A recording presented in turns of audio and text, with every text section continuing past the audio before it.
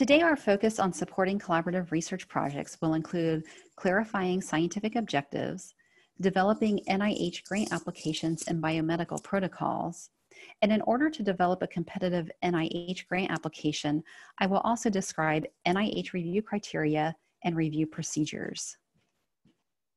When working with collaborators, it is important to clarify the study objectives of their project. Unfortunately, collaborators rarely, if ever, present their study objectives as inferential statistical problems. It is up to you, the statistician, to get your collaborator to eventually verbalize precisely what their study objectives are. It does help if you have relevant background information. For that reason, statisticians who concentrate in specific areas of public health or medicine can become extremely valuable members of the scientific team, and they can even lead collaborative research. In fact, in the university setting, some academic units hire their own statisticians. Likewise, pharmaceutical companies often assign statisticians to specific disease areas. Having the necessary background information, you can then translate the collaborators' objectives and research problems into statistical terms. Some strategies to increase your effectiveness in working on collaborative projects include getting involved at the planning stages of the project. Of course, this requires that your collaborators understand and value your role in the scientific process and thoughtfully loop you into early discussions. I previously mentioned the importance of background knowledge. The more understanding you have in the field, the better prepared you will be to provide insights and offer suggestions of the research design. Of course, asking your collaborators to provide relevant publications is always a very good first strategy. Learning to navigate online resources such as PubMed and up-to-date searches that are provided by the Health Sciences Library can be valuable too. For statisticians who work in large-scale consulting centers, such as OSU's Center for Clinical Translational Research, which supports campus-wide research, developing your skills in the art of questioning is vital. That is, it is important to learn how to ask probing questions to extract the relevant information from your collaborators. These all serve to help you help your collaborator to clarify their study objectives. If you recall from our Productive Conversations module, much of these activities fall into the understanding type of conversations. Once you agree to work on a specifically outlined scientific project, be sure to be aware of resource constraints. In particular, when is your work to be completed? Without the when ingredient, you will have an incomplete performance conversation. Of course, always acknowledge when you need more time to do or reach a specific solution. Stephanie Schulte and Danny Dotson from OSU Libraries already provided a nice overview of online resources and searching techniques. Please refer back to the material posted under Week 5, which includes materials on how to keep an annotated bibliography.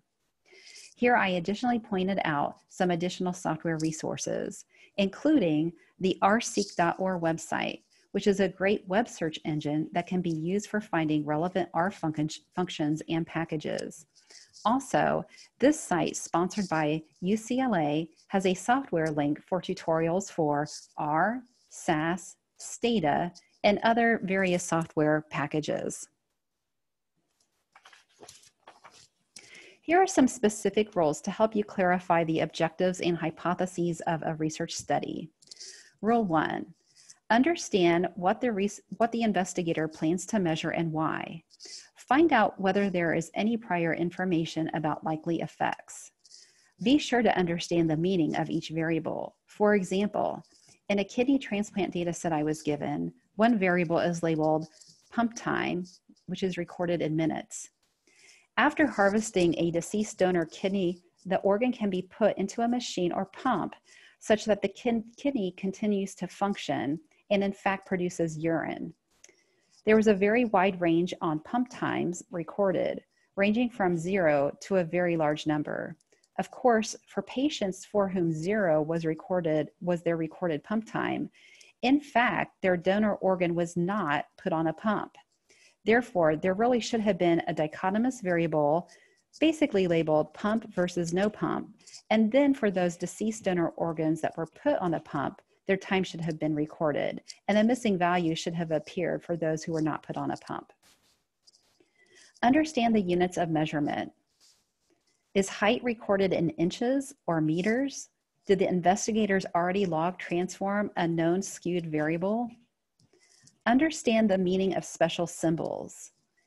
The delta-delta CT is a quantity frequently reported for quantitative reverse polymerase chain reactions and represents the change in the change from the cycle threshold. Know whether similar experiments have been carried out before. Such data can provide valuable data for specifying the planned sample size. To obtain these key ingredients, consult and collaborate with the subject matter experts. Rule 2, decide on the optimal design for the study. Keep the design and analysis straightforward. Be sure to clearly specify whether your data collection procedure is an experimental design, a survey sample, or an observational study. If you are designing an experiment, be sure to clarify the treatment groups and randomization process. When conducting a survey, be sure to describe the planned statistical analysis to mimic the design of the survey. Perhaps you are doing a stratified cluster sample. The analytical plan should include survey weights.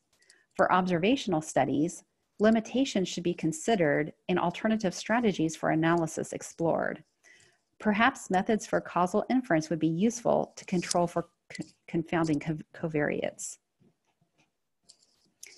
I was at ENAR in 2010, and Hulun Wu, now at University of Texas, said, "The National Institutes of Health puts big money into new biomedical technologies. Why not on new biostatistical techniques? Data are useless or may be abused if no statistical methodologies are available." While NIH has for some time and continues to fund biostatistical methodological developments, I believe he was arguing that money set aside for methods pales in comparison to other funded research efforts.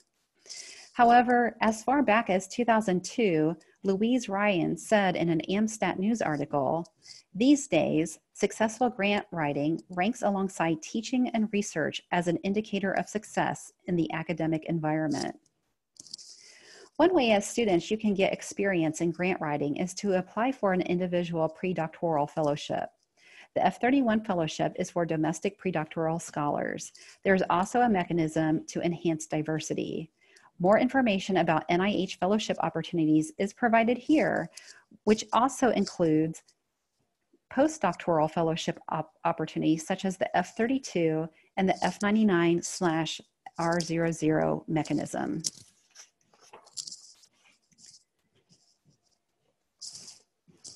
Let's first focus on NIH grant applications for applied clinical and public health research.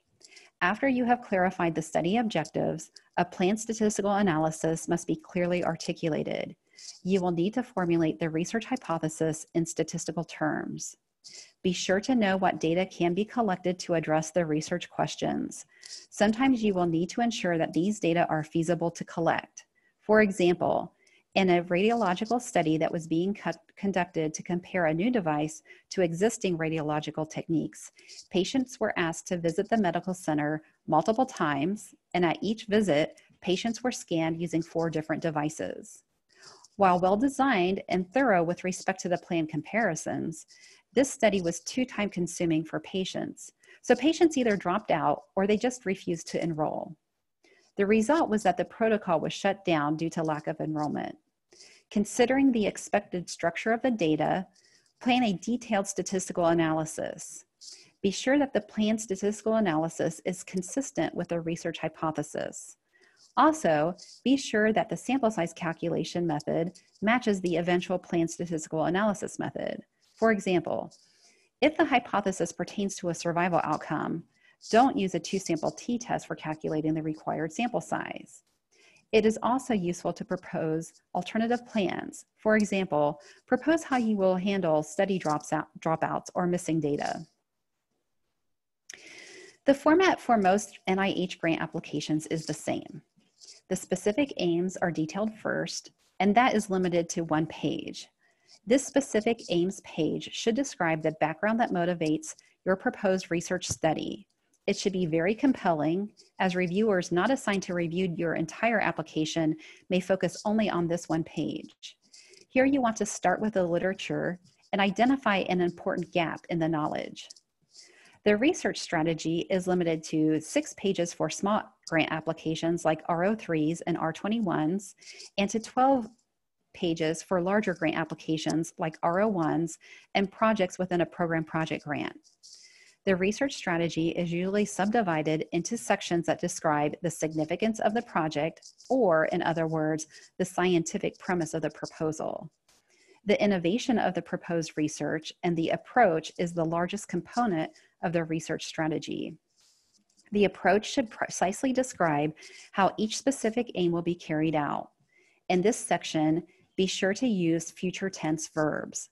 The approach section can describe any data sets you plan to analyze to satisfy the specific aims. If you are submitting an R01 or a larger grant application, it is very important to report supporting or preliminary data. Supporting data show experiments and analysis done to a publishable standard and may include references to previous publications. Truly preliminary data have not yet reached the publishable level, but they can be important to include to demonstrate that the study is feasible.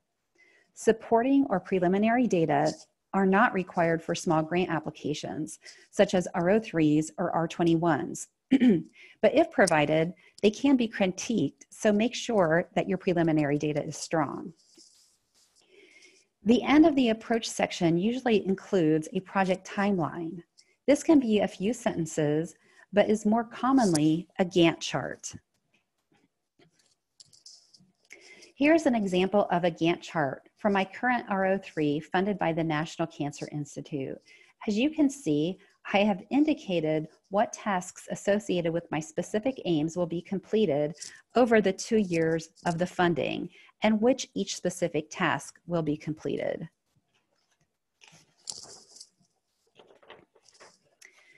So to prepare a competitive application, it is essential to know how your grant will be evaluated. Assigned reviewers provide numerical scores to the following criteria: significance, investigators, innovation, approach, and environment. After considering those 5 areas jointly, an overall impact score is provided. Scores to each criteria are on a 1 to 9 scale, with 1 indicating a perfect application and 9 indicating a very poor application. Recommended strategies provided by scientific review officers, those are the people who organize the study sections, are to start each application essentially in the middle at a criterion of 5, and then move more towards a 1 or towards a 9, depending upon the strengths or the weaknesses of the grant application. Let's talk about specific scoring criteria. For significance, reviewers are asked, is there a strong scientific premise for the project? Does the project address an important problem or a critical barrier to progress in the field? If the aims of the project are achieved, how will scientific knowledge, technical capability, and/or clinical practice be improved? How will successful completion of the aims change the concepts, methods, technologies, treatments, services, or preventative interventions that drive this field? Note, an application does not need to have a direct link to health or a specific health outcome to have significance. So for example, we can propose methods development and demonstrate that they can be applied to health-related data. Additionally, data collection, cataloging, and cohort building are resource development projects that can be funded by NIH. Investigators are the principal investigator, collaborators, and other research staff well suited to the project. Early stage investigators are those within 10 years of receipt of their terminal degree. New stage investigators are those who have not had previously held a major NIH award.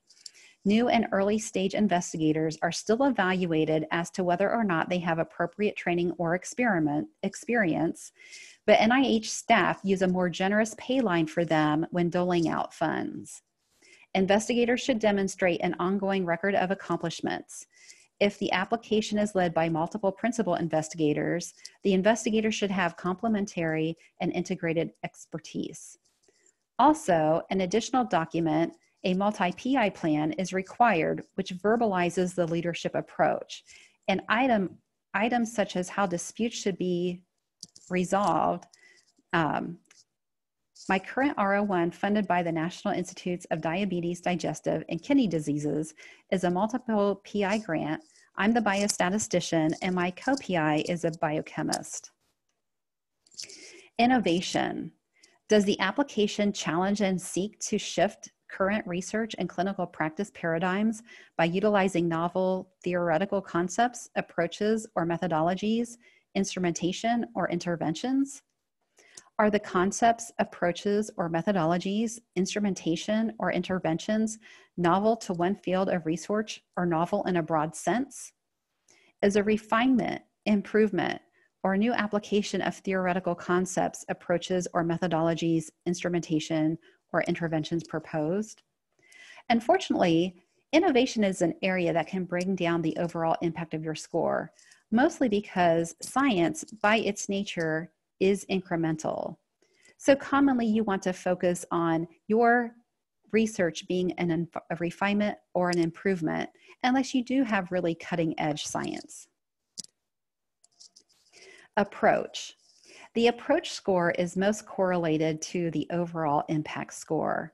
For each aim, you should think about outlining the aim's rationale, specific activities to be completed, their expected outcomes, and potential problems and alternative approaches.